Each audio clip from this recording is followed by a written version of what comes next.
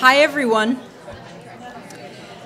I'm Susan Dackerman. I am the director at the Cantor Arts Center, and I am here to welcome you and thank you for being here to celebrate Mark Dion and his exhibition. I want to begin by thanking the people who make this kind of project possible and this lecture possible, Bobby and Mike Wilsey, who are the supporters of this series of distinguished lectures. Thank you very much.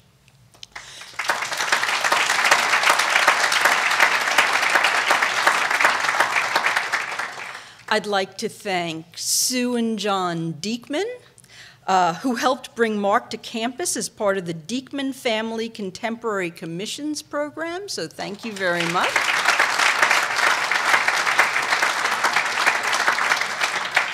And I'd like to thank Mary Ellie Johnson and Rupert Johnson for helping us bring the Melancholy Museum to life. Its support, thank you. It's support from people like you who make projects like this one possible. So I'm just going to give a brief introduction and really allow Mark Dion to shine here. But I just want to talk a little about the origin of the project. You know, the Stanford Family Collection is the core of the museum, its heart and soul. It is the group of objects that the Stanford family themselves assembled. And when I arrived here 2 years ago, I thought, as the heart and soul of the museum, let's reanimate it. Let's figure out a way to take those 7,000 objects that range from fine art objects, antiquities, to, yes, rusty nails, and make it a coherent and meaningful installation. And I knew that Mark Dion would actually be the perfect artist for this project. I mean, Mark Dion, like Leland Stanford Jr. himself, is an inveterate collector. If you spend any time with Mark, you know that he's always gathering things, objects in nature, books, whatever it is. And in fact, we have all been amused at the museum that when he's been coming back and forth to the museum for a year. And he walks from the hotel up Palm Drive across the campus, and by the time he arrives at the museum, he has a series of objects that he's found, and he's delighted by, that include pine cones and seeds, and we've all been watching this accumulation of Stanford natural history emerge. So when we decided Mark was the ideal artist for this project, Paul Finland, who teaches in the history department, who is here this evening, and I taught a class together on the history of collecting and the history of curiosity. And we used the Stanford Family Collection as the basis of this class, knowing that Mark would be coming to visit and that we could turn it into a university-wide scavenger hunt, in a way, with the students. And so the students were terrific. They helped identify objects for the exhibition. Some of them are here tonight. I see them. They contributed writing to the gallery guide for the Melancholy Museum. I hope you all have a copy of this. It's a great introduction to the installation. And it was an opportunity to use the material history of the university and the museum as the subject for inquiry for research and teaching here. And, you know, it's hard to find those projects. And when you do, they're really this great experience for the students. So, as I hope all of you have seen, the installation is complete and intact. And I think that one of the things we have to do is think about it as not a static installation or exhibition, but as a laboratory for further research and learning, an opportunity for other students to delve into the history of the university, the history of these objects, and present it using different platforms. It's an opportunity for them to write. It's an opportunity for them to invent different digital interpretive modes. So we hope that the exhibition has a long and fruitful life here. So please join me in welcoming Mark Dion for the 2019 Bobby and Mike Wilsey Distinguished Lecture. Thank you. I'm just going to dive right in. I hope you don't mind. So in 1594, Francis Bacon advises ideal gentlemen that they should have a most perfect and general library to contribute to their wisdom. Also, spacious, marvelous gardens, planted with plants from diverse regions and climates. This garden must have rooms and cages for rare beasts and birds. Next to that, a good-sized cabinet or room holding exquisite objects of art and the wonders of nature. Lastly, working studios with vessels, equipment, apparatus, and furnaces for experimentation. So he could have been talking about Stanford, right? So I am extremely keen on the tradition of the Cabinet of Wonder, right? The tradition from the 16th and 17th century, what we might call pre-Enlightenment collections, collections that are very much the result of the emerging European colonialism, Europe having its mind blown by the fact that the world is much larger than they ever imagined, containing cultures and things that they had never dreamt of, and the Bible never really prepared them for, right? And they hold objects like specimens, antiquities, ethnographic objects, monsters, new technologies, reliquaries, books, paintings, sculptures.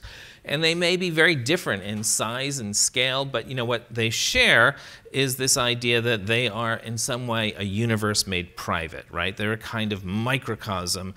And when you look at these collections, you might think we should call the fire marshal, or we should call the psychologists from the program hoarders, and they seem to be like, these kind of gatherings, random hoarders' expressions, gatherings of idiosyncratic and unsystematic things. However, these collections are far from that. They are really complex theatramundi, world theaters, right? They are cosmological organizations of the material world, right? And they oscillate between the macrocosm, the world of God and his expression nature, and the microcosm, right? The world of art, a human's voice, right? And so they're surprisingly orderly, orderly and stratified, with elements grounded in interpretation, resemblance, kinship, analogy, and they. They're very much organized around allegories, right? So the elements, the humors, the seasons, the zodiac, the virtues and vices, and other symbolic systems of meaning. So understanding individual objects is difficult. They're obtuse and complex, and they have both a material value, and as kind of treasure art and specimens, but also very often, especially in the collections in the South, a magical value, right? The objects may be pragmatically magical. They may have powers to protect you, to ward off evil, to betray treachery in your presence. I think it's really hard to wrap our head around that aspect. We like to think about these things as the origins of science and the beginnings of the rational museum, and I think you can also look at them as sort of the ends of the alchemical tradition or the Kabbalic tradition or other traditions of magic and in which they embody, they embody secret knowledge, right? At the same time, they're trying to find within this gathering the blueprint of God himself, right? God has encoded in nature meaning, and to gather these things and interpret them is to understand the meaning of the world, and perhaps, like in alchemy, to reconnect that direct connection that humans once had with God himself. So there's a lot more going on in these collections than the origins of museums, right? The collectors themselves are always central. It is their vision, their cosmology. They may be princes, scholars, higher clergy, merchants, and they may organize their collections around their concerns, be that financial, intellectual, political, theological, magical, but the collector themselves are always in the center of this. And the collections are dynamic, right? They have a role in diplomacy and pomp. When you have someone over to look at the collection, you are, you might be testing their education, their erudition, their abilities. They're very discursive. People are always talking in these images. We only have a handful of images about these collections, and there are always people in dialogue. The collections might be dynamic, right? Things could be traded and swapped, so in that way, that model that we have of the static museum doesn't so easily overlay onto these collections. The development of the Wunderkammer is very much parallel to the development of the university, right? So you have you have the Wunderkammer as the gathering of all material things, and you have the university as a gathering of all ideas, of all knowledge. And so I like to work with this model of the Cabinet of Wonder. And you might say, why would anyone work with the model of the Cabinet of Wonder? It is something from a long time ago. But I do find within the cabinet model, even working with rational scientific collections, you can find new ways of doing things that the rational museum presentations do not do. New areas to touch. Look at roads not taken in the Enlightenment in terms of the organization of things. So I work often with museums, and sometimes with museums that are not art museums. So this is actually the Oceanographic Museum of Monaco, where they let me loose for about 2 years. And many museums have a problem, which is they only exhibit between 1% and 10% of what they actually have. And every museum wants to get more of these things out in the world, right? It does no one any good to have the majority of the museum in cardboard boxes and under stairwells. So one of the reasons why people invite me to come in and do it is that I get things out. I'm a stuff person. So the first time I actually kind of overimpose this model of the Cabinet of Wonder and the university was at the Wexner Center, which is part of Ohio State. Ohio State has 65,000 students spread over 1,700 acres, 460 buildings, 14 colleges with 175 different majors, and over 15,000 courses. So it is, in many ways, a microcosm, we could say. Right, and museums collect. I mean, universities collect. They don't always think they collect. So some of them, of course, have formal museums, like the Cantor, and some of them don't, but you still need a teaching collection. If you teach geology, you need rocks and minerals. You just can't teach geology without it. You can't teach music if you don't have an instrument collection.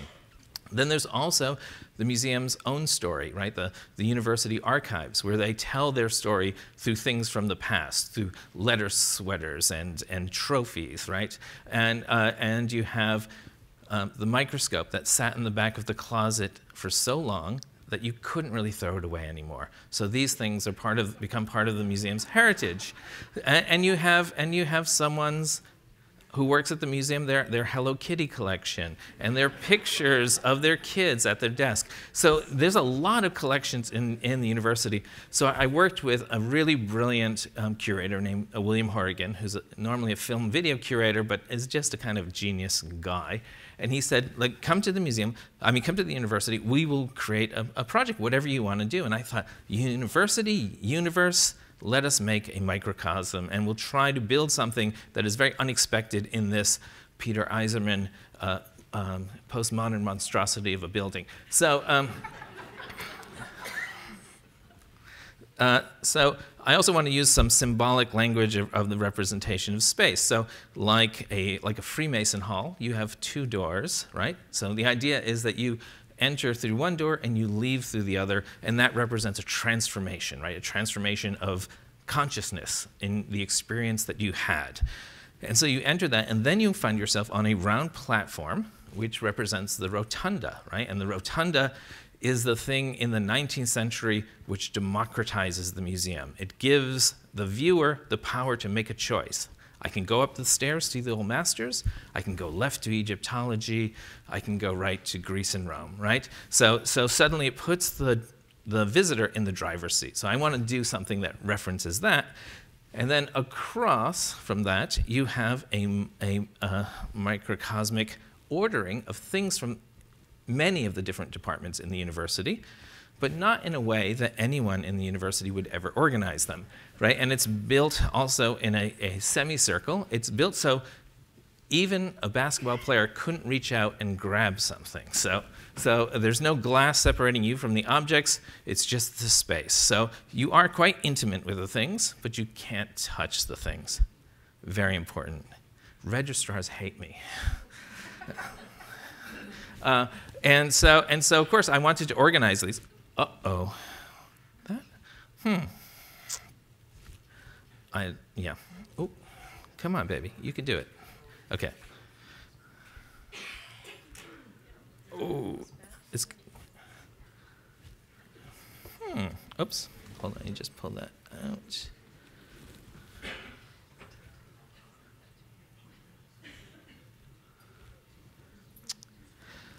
I don't know what to say. Oh, well, we get an image anyway. Okay, so as I was saying, so I went all over the university to try to find the things that were collected. So so in some cases, very, very easy. What's that? Which slide? I think that's good. In some cases, that was very easy. There are formal collections. We could go through and borrow things. They have a very large zoological collection. They have special collections at the library. But then I also needed to mix up the categories as well. So I wanted to come up with my own categories, my own allegorical categories. And I look very much to, say, Flemish and Dutch still life as a way of thinking about that as much as the Wunderkammer. So the first category is the underworld, and this represents all sorts of things from the Department of Mycology and Mineralogy, some very ancient dinosaur models.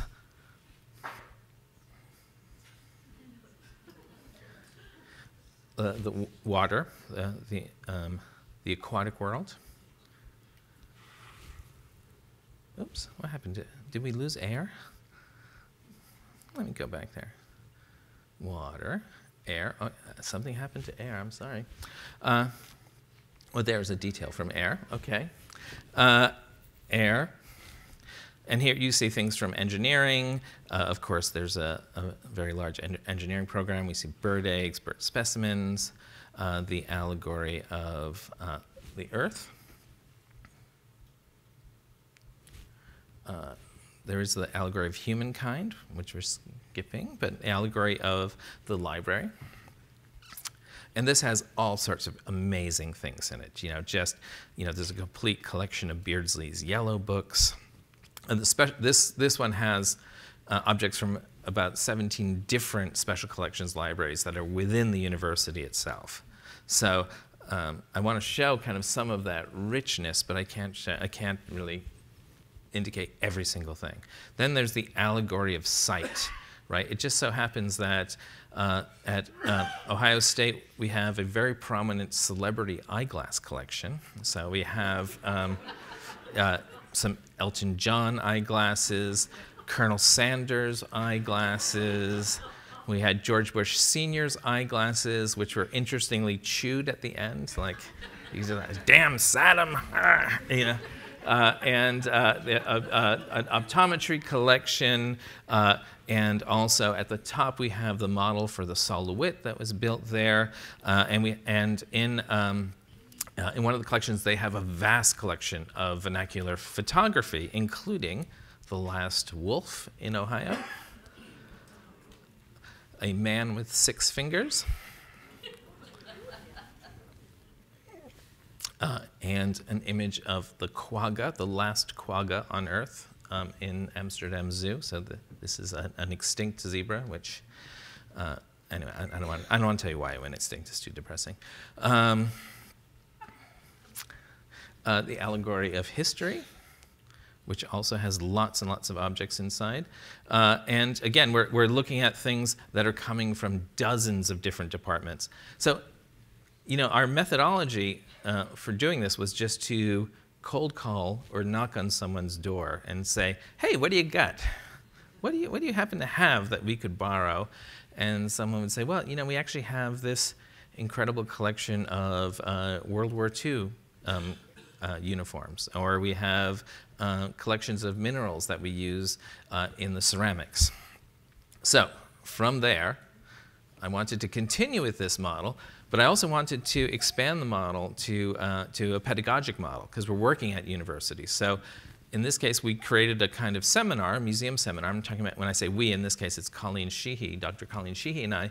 And each of the students were assigned one of these cabinets. So they had to go out like detectives into the university to try to recover these things. And we also had the opportunity to make a nod to the 19th century by creating a salon wall, a wall that had two-dimensional objects. And they have wonderful collections there, like they have a children's illustration collection, which has, the original drawings for Goodnight Moon and really wonderful Maurice Sendak drawings and things like that.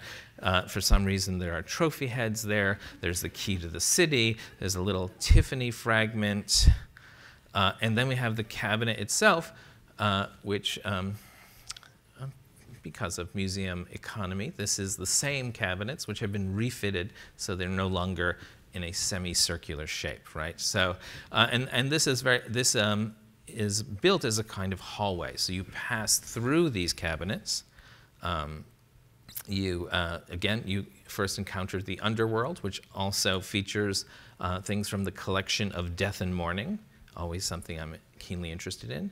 The aquatic world, the world of air, again, the terrestrial world. We have a great mixture of things from the scientific collection, including one object that probably would have been in an original cabinet of wonder, this ball, which is a bezoar. And a bezoar is it's essentially a giant hairball. And so this is a hairball that came from the Department of Veterinary Medicine, which has a wonderful collection. And this is my favorite hairball. And then, of course, we also have two-headed cows and cyclops cows as well. So any bezoars can be either hard or felt like this, and they have enormous magical properties in the Cabinet of Wonder. We have the Cabinet of Humankind, which the student was very engaged in looking at, can we say man's inhumanity to man, or man's inhumanity to everything else? Had ideas of suffering and bondage next to those of luxury. This is the archive, and in which we also use the tusks of woolly mammoth as part of the archive and library. And we expand this is a much more, I think, richer interpretation of books itself. The allegory of vision, and each one, of course, has a paradigmatic object on top, right? There's a kind of iconic object. In this case, we have Hera's peacock, right? And we have a Muybridge in there. There is also a very large eyeglass collection, but none of these, I think, are from celebrities, but they are about celebrities, like the green Herbert Hoover glasses that you would wear when you're canvassing for Hoover. The allegory of sound and time. And at last, the allegory of history, which also has next to it a Hoover dress. So when you're canvassing for Hoover. So again, there are marvelous collections of wonderful things, terrible things, things that evoke our worst possible histories and desires, costume collections, ethnographic collections, natural history collections. So all of those were again, very difficult. We have to go to each department and we have to convince people to let us see their collections, have access to the collections, to move the collections, to recontextualize the collections in ways that they may not think is respectful, but I think it is.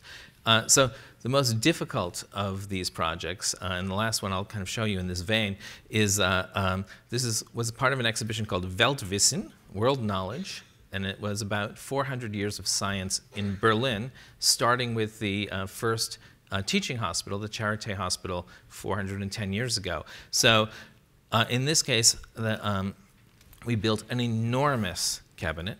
Each of these cubbies are, it's 2 by 2 meters, so 6 by 6 feet more or less. And each of the objects it represents one of the departments and a field of science within that. So we start on the left with the natural sciences, we go to the right to the abstract sciences, and in German university education, many things are science. Pretty much everything except drama, art, and theater are sciences. So yeah, that is a person to give you the scale. Now in this case, I actually had to go to the offices of people like maybe the most eminent Egyptologist in the world and knock on her door and say, hey, you got something about Egypt I can borrow? And it would be wonderful if it's sort of the size of a washing machine, or, so not the easiest project to organize. But you don't actually see this project this way at first. You actually see it from behind. So you enter, this was part of a very large exhibition about the history of science in Berlin. Very rigorous, very serious, with kind of pull-out sections on the history of chemistry, the history of art history, the history of critical theory, the history of biology, and very critical and very rigorous. So they wanted something that, in some way, I always think about it a little bit like making a really great book jacket for an amazingly rich book. So, but anyway, you come to the piece from behind. So you see everything in this almost like Platonic ideals, right? You see these shadowy figures which you don't really understand what they are. So, so that's the way you enter the space, and then finally you are in the space with these objects, all of which, every single one, has an amazing backstory, whether that's a mathematical problem, or whether it's a machine, or whether it's a biological specimen. So also from the balcony, there are telescopes which you can use to see the objects, and when you hit sort of every third object, it will give you a recorded story of the backstory of this object. So you'll learn about the importance of this computer, or you'll learn that one of these speakers is the speaker Hitler used at the Nuremberg rally. So like these things have really strong references in them, because of course 400 years of science in Berlin are not 400 bright years of science in Berlin as well. So it's meant to be a very critical piece. So my understanding when Susan brought me here was that we were going to do a project like this, looking across Stanford and thinking about the university as a universe, as a universe of material things. And it was going to be one of these very extended treasure hunt projects. And then she showed me this building. And this building, which is built at the same time as the Metropolitan in New York, and the Museum of Fine Arts in Philadelphia, and the Museum of Fine Arts in Boston, but by the time it's complete, it's much larger than any of those, right? And she introduced me to these people, and she brought me through the museum and the space and told me the kind of backstory of the Stanford family and the origins of Stanford University and the Stanford Museum. She showed me this remarkably unusual painting. And, one of the first things I did when starting to realize, like, oh, wait a minute, She doesn't want me to do that at all. This is something entirely different. This is something that really is about the origin story of Stanford, which is a very particular origin story. You know, not every museum, in fact, very few museums have really crystal clear origin stories that are compelling and interesting and are something that is relatable, but this one clearly did. And I spent some time listening to the docents and asking the docents, and which it seemed like they already knew I was going to be reorganizing the collection before I did. And they said, whatever you do, please don't take Palo Alto Spring away, you know, this really uncanny painting, because it's such an important didactic object in this telling the story. And I thought, oh, that painting is gonna go, you know. And then I looked at the painting and I was like, you know, they're totally right, you know. And Susan expressed to me, you know, this origin story is really about the death of a child. It's profound and deep, and it's a real bummer. And can we use these rooms in some other way that's not so heavy, that's not so oppressive? Is there another story beside the Mourning story? And I went away thinking about this, and Susan gave me a pile of books for homework, and I spent a lot of time reading about this, reading about the lives of the Stanfords, and I came back thinking there is no other story, right? I mean, this tragic story is the story here, and it's really powerful, and it's a compelling story, and it's a story anyone can relate to. I mean, undoubtedly, I feel like as someone who is a parent of two children, I think that was part of my interest in this. I don't know if I would have been interested in the same way if I wasn't a parent, actually. And so, you know, all of that really led me to want to go down this rabbit hole, which is also the rabbit hole of the culture of mourning in the Victorian and Gilded Age, which is really very strong and very particular, right? The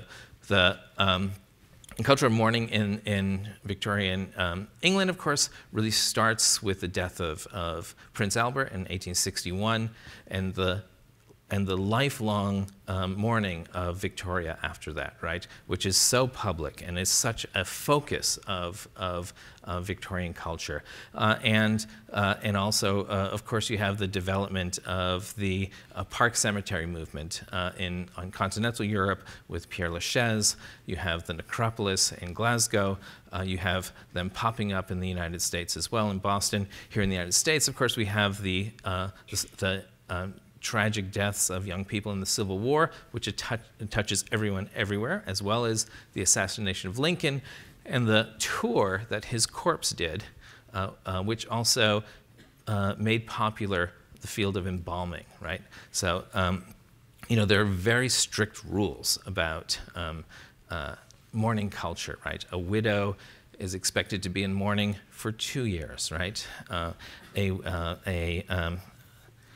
Let me see, I've got this great chart here I want to look at. I want to get this right, because it's being recorded, and I'm going to get a lot of trouble if it's not. Okay, so around some of the rules and etiquettes of mourning, right, we have a widow must wear mourning attire for 2 years, siblings and older children, a year, grandparents, 6 months, aunts and uncles, 3 months. So, and you know, of course, there is a vast culture of mourning that involves fashion and jewelry, and you know, and fortunes are made selling black crepe and cameos with hair pieces inside, and hair of the deceased woven into watch farbs and jewelry. So there's a rigorous business in post-mortem photography. So the public ritual of mourning is very strict, and it's especially strict on women. Men are not, all of the times for men are much less so, and the dress requirements are also far less deep. We have deep mourning also, the first form of mourning, then ordinary mourning, then second mourning, which is when there's an anniversary or birthday, and then half mourning. And half mourning is when you can switch to grays and lavenders and you don't have to wear black. And that can be prolonged for a very, very long time. So, this is the culture that the Stanfords live in. So, we know that, here is young Leland Stanford. Leland Stanford, of course, had every possible privilege a young person could have in the time, is extremely well educated, has great tutors, also has wonderful access to the outdoors, loves shooting birds and animals here on the Stanford campus. He loves riding. He shows great aptitude. He likes to dig up artifacts of the original people who lived here. And he goes on a 2-year trip when he's 12 with his mother to Europe. They go everywhere. They go to all the major cities. He begins collecting in earnest. And of course, and he's 12, right? So he's impressed by war. He's impressed by stuffed animals. He wants to buy things like swords. He wants to find bullets from the battlefields of Napoleonic battles. It's a 12-year-old boy's collection. And so when he comes back home, he established his international museum on the top floor of the Nob Hill House, right? And it has all of these curiosities. It has things that people brought him. Of course, people who are doing business with the Stanfords realize that if you bring a thing for the kid, they might look a little more favorably on your request. So, and in the mid-period between that and his next trip to Europe, he's also spending time in New York. He's going to things like World's Fairs, and his notebooks that are here are just so incredibly charming because they describe how he spent every penny. So, I lent $2 to Mama. I bought ice cream. Entrance to the museum. He goes to the zoo every day. He hires people to help him carry all the stuff that he's bought home.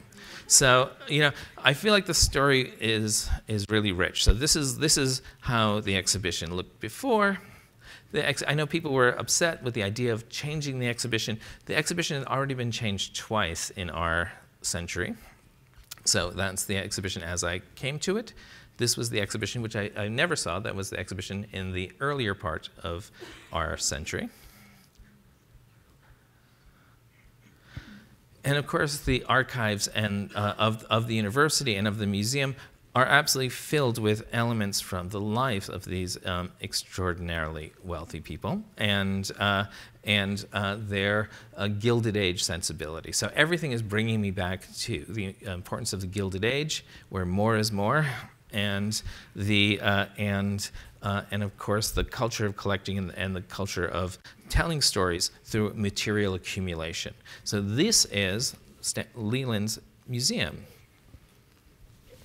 in his home, which he and his mom organized and had furniture built for, and it shows all of his obsessions and interests, which are not unlike other 12-year-old, 13-year-olds' interest, except he actually has the means to acquire these things, right? He has the means to build this material. And he's clever. This isn't just, he's not just throwing this together. This is actually a drawing we found in his notebook, which is a drawing of the, this is the sketch of how he's going to lay these things out, right?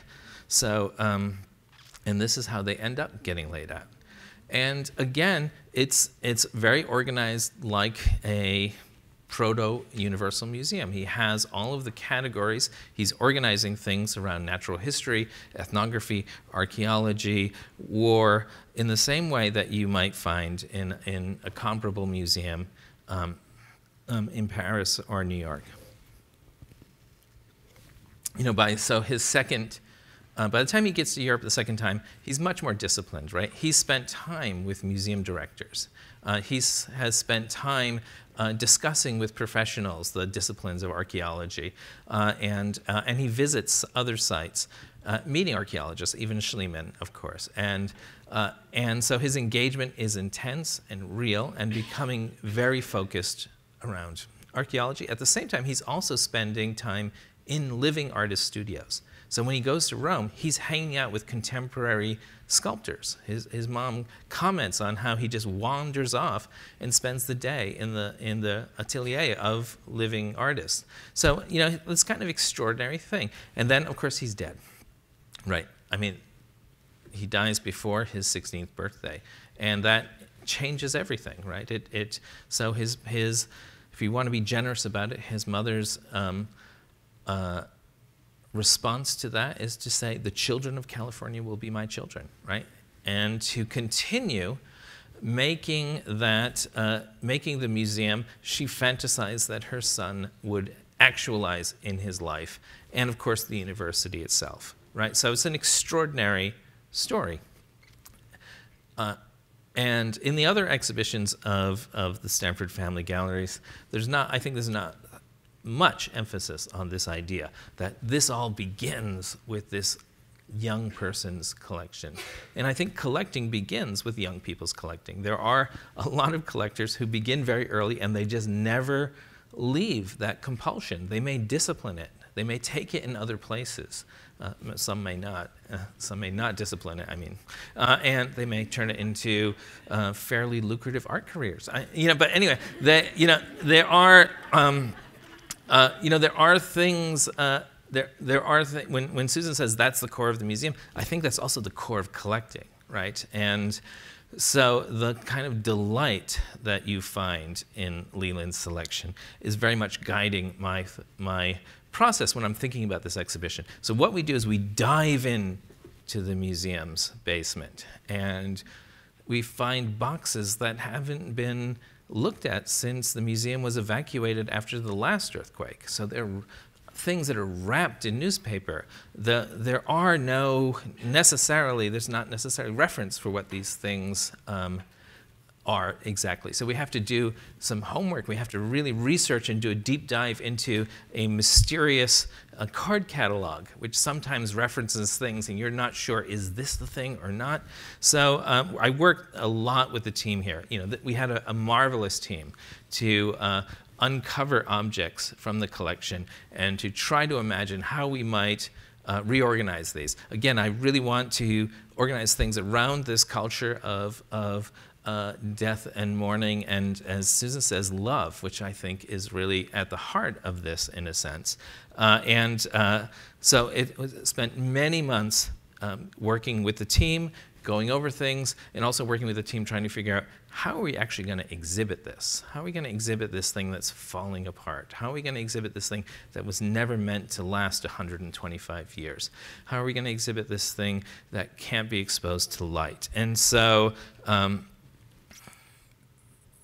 this is how we do it, right? And so this is the Mourning cabinet, which again, going back to my theories of early Wunderkammer sensibility, it is organized around the allegories, and the allegories are classical allegories that Leland Jr. would have recognized from Aristotle. So, earth, air, ether, water, and fire. Right. So those are the selections. We have to figure out some way to organize these things, right? And so I think I love moving forward by looking backward, right?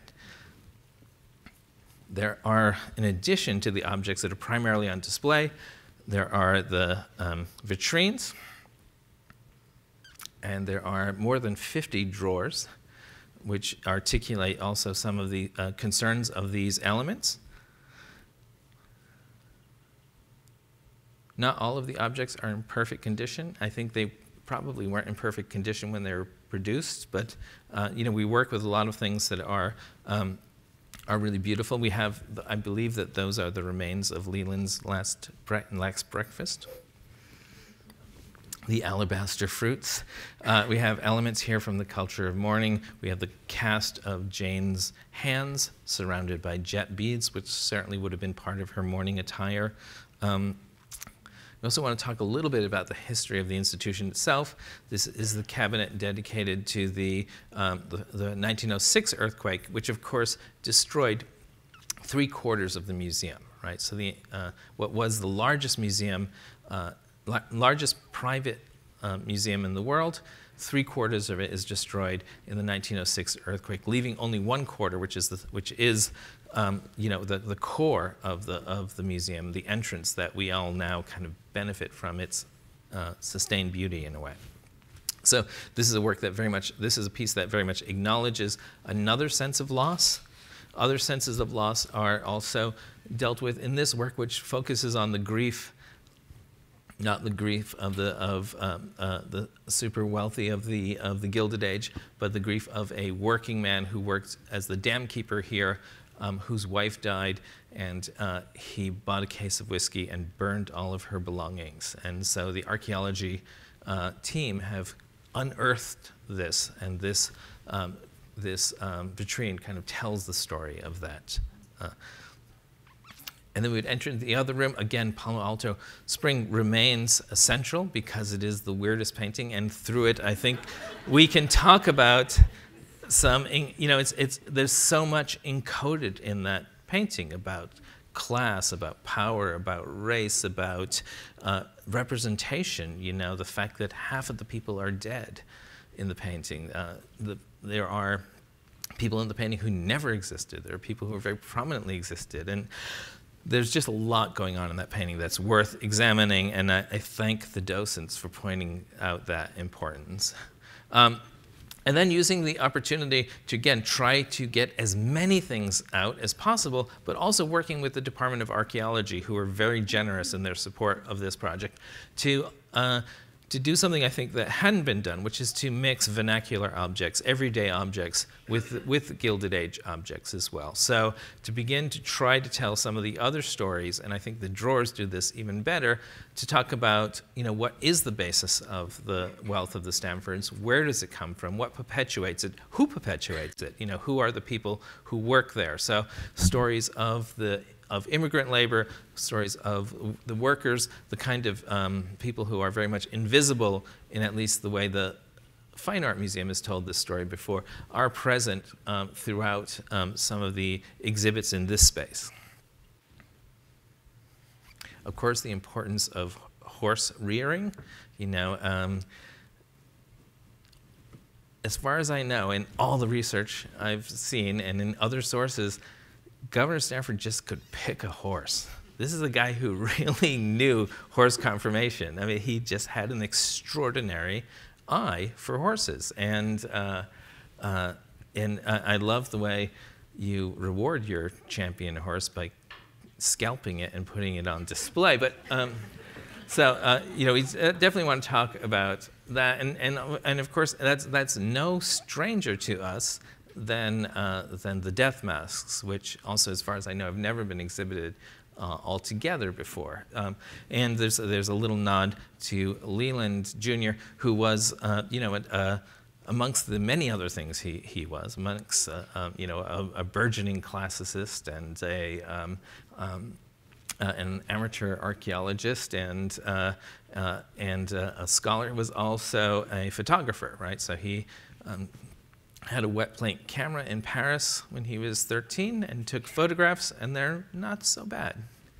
Of course, it helps to have Muybridge as your teacher, but so I mean, here's an example, I think, of trying to include some of these vernacular objects and trying to make a nod. This is not an exhaustive didactic exhibition that tells you every aspect of the Stanford story. 2 rooms could not tell the Stanford story, and 2 rooms certainly could not tell the story if you're trying to include all of the people who the Stanfords are standing on their back to make their fortune, right? But there is a sort of nod to the original inhabitants in some of the objects that Leland collected that came from here. There's also a broken shovel and a dynamite plunger, which to me really represent the gold rush, and those are borrowed from my friends at the Oakland Museum, and I've used those in the exhibition I did with the Oakland Museum. So I love the idea of, what are they going to do with them? No one's dying to see these 2 beautiful things, but I love the idea that I've done it twice now, and also the idea of mixing some of these broken fragments from the Gilded Age household with everyday bottles, right? I mean, the idea of really trying to, in some way, trying to interject some challenging things into this space, which people have been critical of because it's not, Stanford Family Galleries are not enough of an art space. So I want to try to push that and let's make it even less of an art space in a way and include the stories of everyday life. And so I think about this as an exhibition that really does, in some way, try to spread out and touch and broaden the story that has been told, but I also think about it, as an artwork. And so it, in many ways, does not necessarily tick all the boxes that you might anticipate from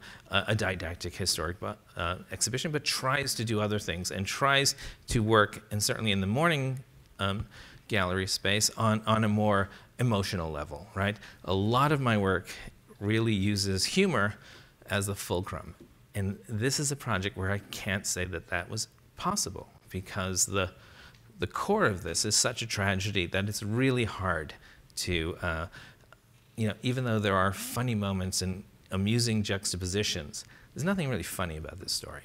So at the same time, I think that it does seduce with beauty and quality and scholarly rigor, which is what I think are the values of Stanford. So, in conclusion, thank you.